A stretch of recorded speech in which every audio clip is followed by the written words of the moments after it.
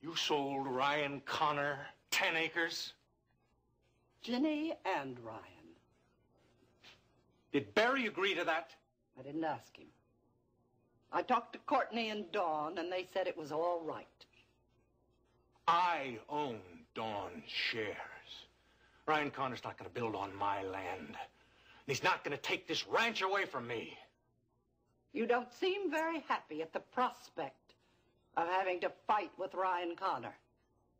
I guess you think the odds are better fighting me. We're talking about family here, Grandma. Ryan Connor is not family. Ginny is family. By marriage only.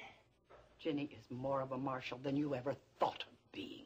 And I'd rather have a Connor running this ranch as it is than a Marshall turning it into an oil field. The only way Ryan Connor will ever run this ranch is over my dead body. Go back to Houston, Justin. You don't belong here. You've never cared about this land, or your family, or honesty, fidelity, or truth.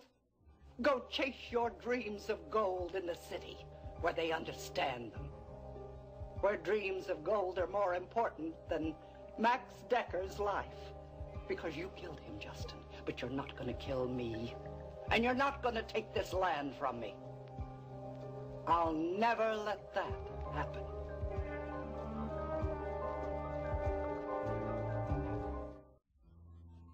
Come on. No, no. You're wrong, Grandma.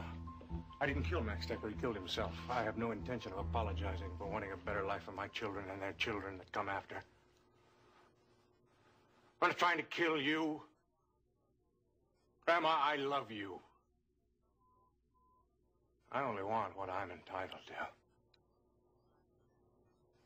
Times have changed, Grandma. A loaf of bread doesn't cost a nickel anymore. Texas isn't just for grazing land. I'm not forgetting about the past, but I'm not going to close my eyes to the future either. If you don't want to share in my inheritance, I'll find a way to have it all on my own. I'm going to return the Marshall name to its proper place in this state. I don't want to fight you, Grandma, but I will. And I'll win. There's no way you can win, Justin.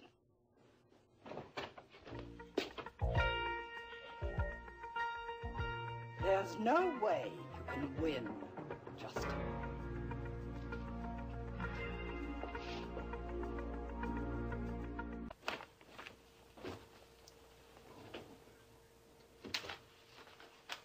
Hey, why didn't you wake me up this morning?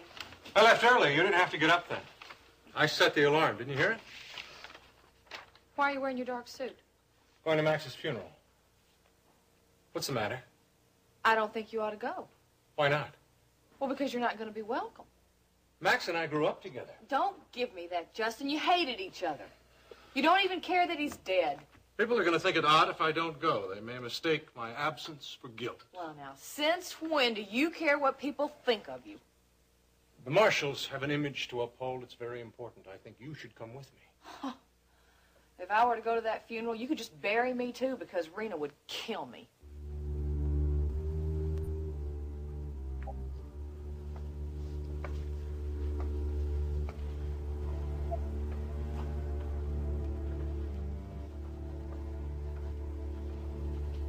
Rena, wake up, honey. I brought you some tea.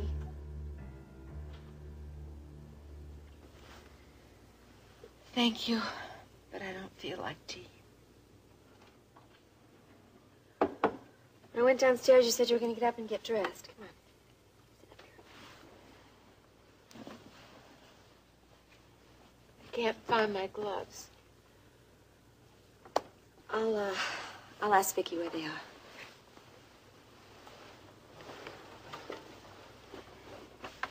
Max and I were going to name our children John Maximilian and Catherine Victoria. I know. If we had a second little girl, we were going to name her Ginny, after you. Max told me that. Yes. We were going to celebrate our first anniversary at the boathouse. We were going to ask you and Ryan to join us. Oh, Jenny. I can't go to that funeral. I don't want to say goodbye to Max.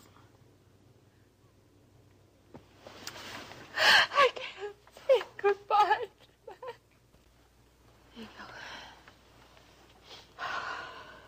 I'm sorry it went to pieces like that. It's okay. I hope I don't do that at the funeral. Maybe I should take a tranquilizer. Rena, you don't need a tranquilizer. If you feel like crying, you go ahead and cry.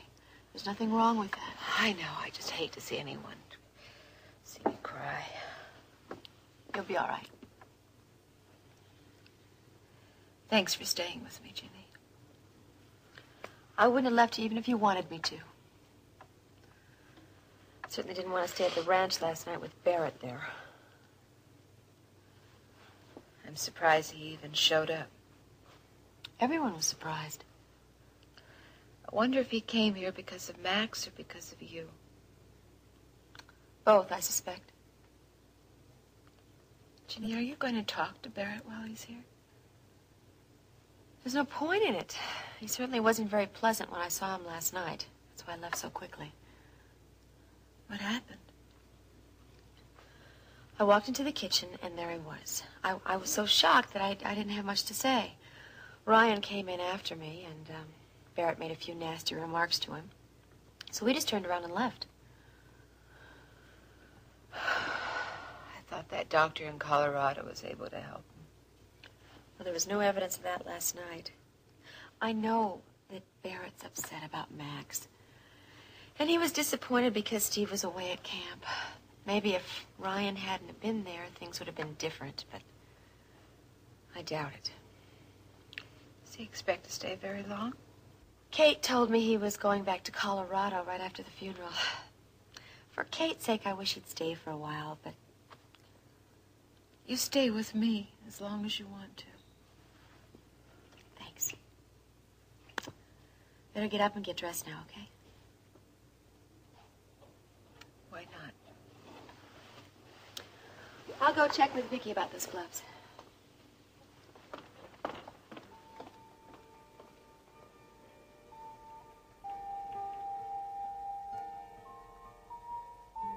I don't think Rena will object to our being at the funeral. We'll be going to pay our respects. Oh, face facts, Justin. Her whole family's gonna object. Your whole family's gonna object. Just leave it alone, okay? I think you're wrong, but I won't argue. If you're opposed to going to the funeral, we won't go. Fine. Let's get back to work. Why don't we go out and pay a visit to Grandma? Tell Becky to take the rest of your phone call. Justin. I'm worried about Grandma. Justin, you're not worried about her. You're going out there to see Barrett. Well, Barrett is my brother. I am concerned about him. Well, he didn't seem too pleased to see you yesterday. He was just upset about Max. He's upset because you're hassling your grandmother. Ashley, would you just like me to forget about my whole family? Well, you know what? It may not be a bad idea for a while. Give him some peace and quiet, Justin. Give him some time to get over Max's death. Then you can patch things up. I don't have time. I have to plan for my future now. My future includes that ranch. I'm not giving up until I get control. That will never happen. Just wait and see.